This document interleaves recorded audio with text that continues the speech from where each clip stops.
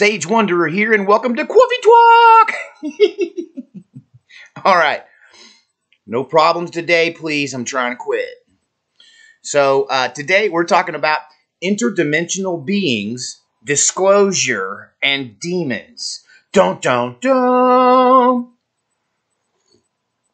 Just a reminder that Coffee Talk is about conspiracy theories or paranormal things that I think are interesting but don't necessarily believe. So, what made me make another video about this topic? I've made quite a few in various forms. Well, there's been a new disclosure. I think he's 87, an 87-year-old man who was the Israel's former space security general. Okay, so he was their person in charge of space security. And we all know that Donald Trump just started the Space Force. And now we have a United States Space Force. I wish they would have had that when I was a kid, when I was young and spry and able. Because when I was a young guy, everybody used to call me Space Cadet. Hey, Space Cadet, get back to work. I can't help it. I'm a dreamer, and I think I'm not the only one. So, this former Israeli space security chief, a general, for more than 30 years in control of the government, parts of the government over there in Israel. Well, he's kind of at the end of his rope, and he's at the end of his life, and he thought, what the heck? With 2020 being as wild and weird as it is, now's as good a time as any to let the secret out. Aliens are real. Dun.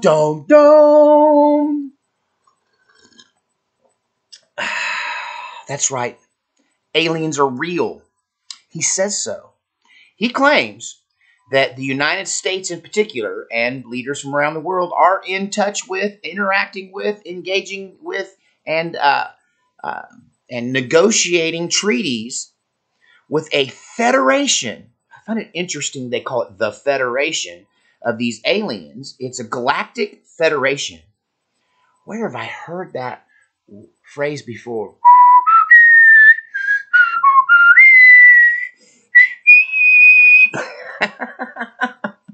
For all you Trekkies out there, that's right, the Star Trek Federation. I find it interesting. Did Gene Roddenberry know about this all those many years ago? You know, that show is 50 years old.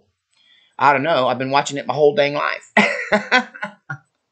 Well, apparently, according to this Israeli space chief, aliens are real. Trump knows about it.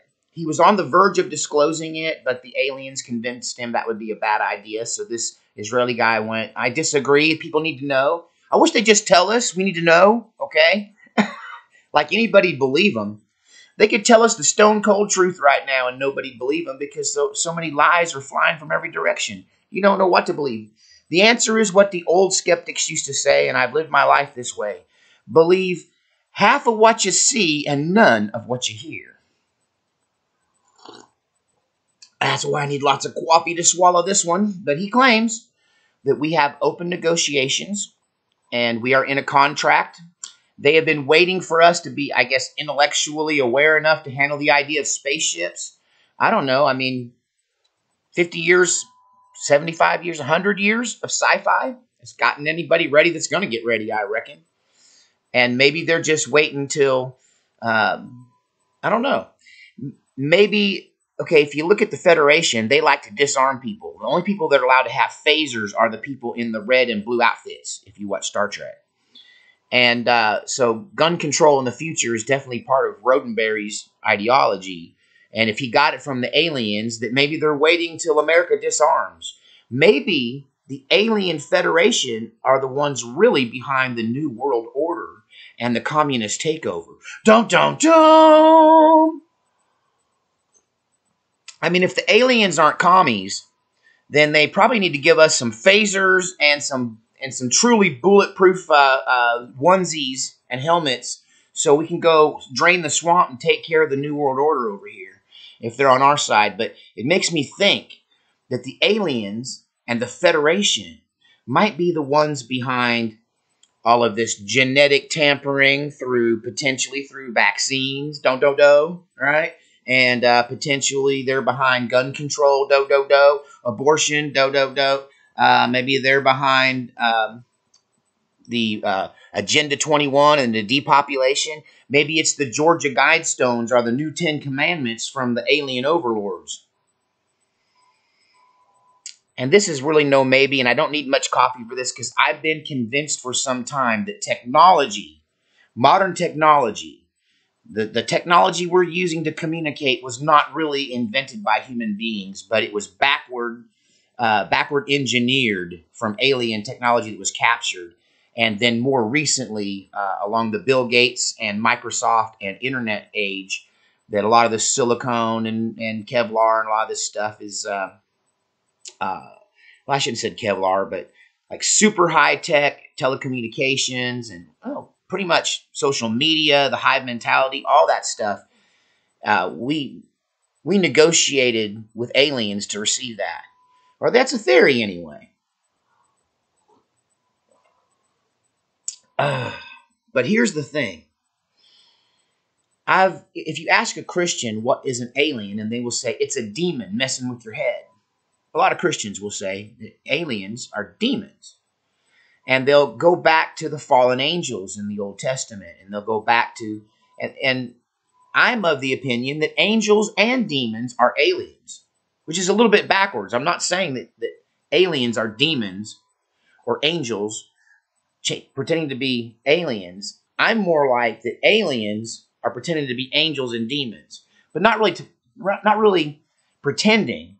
I think there are two sides, and I wonder which side that Trump is negotiating with, but apparently, he just inherited that. We've been negotiating with and interacting with these aliens for 30 years, according to this Israeli space chief. Wouldn't that be great to have on the door of your office? Space chief. Sage Wanderer, space chief.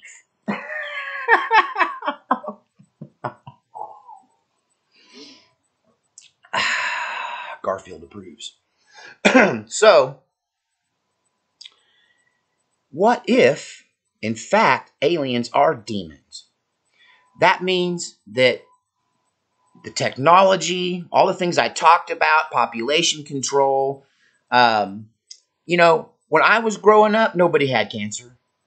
I knew one old man that had cancer on his face, and it rotted his face off, but I kept seeing him at the store every day. He seemed perfectly healthy, even though eventually I think they removed his lower jaw and he had to eat from a tube. They told me that was from chewing tobacco. I don't know. But he's the only one I knew of. There were no babies with cancer. Go back and look at the statistics. It'll rattle your brain. Once upon a time, people were generally healthy. Now they'll say, Sage, people are living longer. Yeah, because you're keeping them alive with artificial technologies. And, I tease my ex. She's got 2 titanium knees. I call her the bionic woman, or sometimes I call her cyborg. And but, yeah, I mean, this technology is making people live longer, right? But the death rates are way higher, and things that like cancer especially, cancer could be an alien attempt to control our population. Insert the right here. So if they're aliens and the aliens are demons, right, and that we're being taken over by demons, then they're going to be against the patriots. They're going to be against church folk. They're going to be against people who believe that humans should thrive and go forth and multiply and prosper, and that we should continue to bring this earth under our dominion until until the entire earth is tamed. That's kind of the Christian way of looking at things, is that the earth is to be tamed and to turn it into our Garden of Eden, that we're there to manicure and build on the garden. And I believe we've done that to a great degree. In the old days, if I wanted to go to Oregon, for instance, which is now a lot of that beauty is burned up, but back in the day it was beautiful, and say go to Multnomah Falls, before there were interstate highways, that would have been a lifelong endeavor, and it could have very well ended in my death in the attempt to get there from here. And now I can teletransport almost on four wheels and be there so fast because of interstate highways. So one would think that the Western society ideology is more based on what we would call an angel, which are also aliens. Okay? Alien just means they ain't from around here. So you have to admit on that definition alone that angels and demons are both aliens because they are not native to this earth. And then again, if you're into the whole the Garden of Eden was actually an alien civilization plant, and we are hybrids, that we are part of this earth and part spirit, like Genesis says. God breathed into man, the breath of life, and he became a living soul. So if you believe that way, then the Creator is the good alien, okay, the angel, the King of Kings and Lord of Lords, the God of all gods, the King of all of this federation, right? The head honcho over all of it, both good and bad, as the good and bad battles against one another in the ultimate universal struggle between good and evil, between dark and light. But the King Creator is the one that made us and planted us here and gave us Western ideology and Western thinking.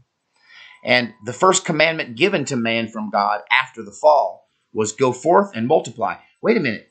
I'm not up on my Genesis. I think God said that to us. The very first commandment, even before don't eat from the tree of good and evil, was go forth and multiply.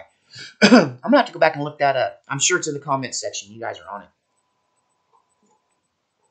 I mean, the book of Genesis and the creation story is like three pages. So depending on your Bible. So angels are aliens from the good side, and demons are angels. I mean, are fallen angels or demons from the dark side. So the big question is, if we are meeting with aliens that have this galactic federation, and they have a a base on Mars, apparently, according to this Israeli space chief, Sage Wonder, space chief. If they have, I need some coffee for this. If we're doing this and we're in contact with these aliens and they're waiting to disclose this, and maybe they will now because this guy kind of come out with it. And if you think back a few years, we had a similar disclosure come from a Canadian former Prime Minister of Canada. He came out late in life. There's been a lot of deathbed confessions from everybody from CIA operatives to former heads of state and high-level deep state people and military people who all say the same sort of thing. There's a whole bunch of aliens out there, both good and bad. There's a federation that wants us to join, and we don't know how we feel about it, and they don't want us to disclose it because they're afraid people will freak out. And but my question is to these aliens, what about God? Don't you need someone to pray to that cares about you? Sorry, I borrowed from Hart, I think. Or Jefferson Airplane, I'm not sure. But anyway, or Starship, Jefferson Starship. What about love? Don't you want someone to care about you? So how do these Galactic Federation alien folk feel about God? Who do they see our Judeo-Christian God as? Who do they think Jesus was? These would be questions I'd want an answer to before I would proceed. And if they were there to tell me that none of this exists or that I've been duped or deceived, I think I would probably lean towards these aliens are demons. Another thing is tempt them with situations where they can decide to do the right thing and therefore manifest the light, or take advantage of the weak in some way and therefore manifest the dark side. So I think a great deal of discernment. I mean, the Bible tells us to discern the spirits now, doesn't it? Yeah, I love how some people leave certain scriptures out of their thinking, but that implies there's lots of spirits and they're of various intent and they need discernment. They need you to discern the spirits. So I would call these aliens at this point spirits, and we have to discern them. So I'd be a bit concerned that that the minute that the Earth started engaging and interacting with these aliens, our technological abilities went through the roof, right?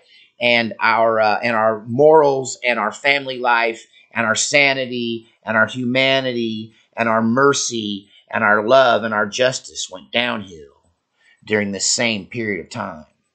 So it makes me think that these guys in the Galactic Federation aren't necessarily good guys. And, you know, population control from an intergalactic planetary perspective would probably be something they'd want to meddle in over here. So I just wonder how many generations they've been killing us, poisoning us. Maybe global warming is because they're doing it. I mean, are there any skeptics? I mean, do these people just meet these aliens and go, "Oh, we bow down and worship you, tell us what to do"? Or is there somebody with their gun in their pocket going, "I don't know if I trust this pointy-eared piece of crap"? They need some more people like Sage or the old Marine who look at them crossways and go, "You smell funny. What are you made of?"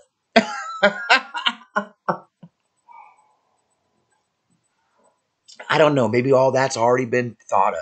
But I will say that this technology, this modern time, um, if they've been interacting with us for 30 to 50 to 60, 75 years, maybe since Roswell, potentially. I mean, there's that whole thing where under the Eisenhower White House, apparently, according to a lot of sources, and there's even some pictures that used to exist more but have been deleted from the Go Back machine, but you might find them, of lights over the White House and purportedly aliens landing at the White House and talking to Eisenhower, and it was a big deal, and they covered it up. And I mean, you go way down the alien rabbit hole, but my big question is, are they good guys or are they bad guys? And how do they feel about late-term abortion? How do they feel about euthanasia? How do they feel about mercy and the death penalty and things like that? I'd like to know how they feel about justice. What is their idea of justice? I mean, you don't just jump into bed with the first interplanetary trash that comes through your galaxy or whatever, through your end of the solar system, which brings me to another point. So what about Nibiru? I mean, why now? Why are the aliens here now? Have they always been here? When did they get the ability to get here, and how long have they been watching us? That's some other stuff I'd want to know, right? But because I have a theory. I'm a student of history. I started with the Bible, aligning it with Earth history, and then I got really obsessed with prehistory, and specifically pre-flood history and the ancient flood. And you've heard me talk about the big trees on this channel and whatnot, why the fallen angels cut down all the trees. And so it makes me wonder if these aliens, this Federation, aren't just a bunch of pirates that go around from planet to planet having their way with people. And this isn't the first time they visited us, because there was a time in mythology, they call it mythology, but maybe it's ancient history, where these god men ruled over us, and we sacrificed our children to them, and they ate our babies, and they were very had like a childlike rage and jealousy, and they fought amongst themselves, and there were wars on the earth. You can find this in ancient Indian text, in the Greek mythologies and Roman mythology. And, they gave us a lot of things, but at a very high price. Let me repeat this. The ancient gods gave us a lot of things, but at a very high price. And now what I'm thinking is, they're back. And at what price are we paying? You know, another thing that's strange, there's an old silver-haired guy that's still around on television. I forget his name, but he started the television show America's Most Wanted. And he started that show because his little boy was snatched out of Kmart, and they found his decapitated body in a bar ditch in Florida. And so this man became a crusader. And but I remember before that why the world and the nation was shocked with him, because kids didn't get kidnapped out of Kmart. When I was a little kid, kids ran loose in Kmart. Kmart was the funnest thing in 1974. There wasn't a funner place on earth for kids. Forget Toys R Us. That was for the spoiled next generation. Give me Kmart, 1974. We had real cap guns. We had real dart guns that shoot rubber darts, and we could go into there and just run wild while our mamas shopped, right? And man, I'm telling you, some of my best, like before Nerf guns, we had the little rubber dart gun, the little rubber dart gun wars, and I mean, cap guns, pat, pat, pat, pat. People just ignored us. You know, if an adult came in there to shop or whatever in our area, we'd all go and stop and move over to another aisle or something and do something different till they left and be like, game on! Because people didn't snatch kids. They helped kids that were lost find their parents. But about the same time that these aliens started giving us this technology, our babies started disappearing. Think about that. Millions of missing and exploited children every day in America. And I'm here to tell you, it didn't used to be that way. Kids used to be safe in America.